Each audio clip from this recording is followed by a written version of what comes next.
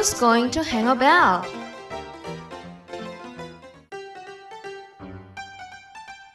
One day, mice who are really scared of the cat gathered around and had a meeting.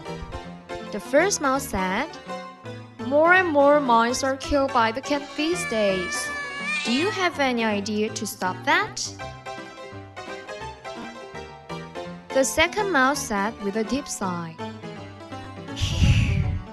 "We cannot live one day without fear. We'll die soon." So mice tried to think of a way not to be caught by the cat. "I have an idea. How about all of us jumping at him together?" That's silly. How can we beat the cat? We shouldn't dream to fight him. Instead, let's think a way we can know if he's coming. Mice tried and tried to think it up. Then a mouse who kept quiet stepped forward and said, "How about hanging a bell to the cat's neck?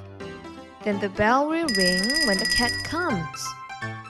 "Wow, that's a good idea. So we can run away when there's a bell ringing." They all clapped with a joy.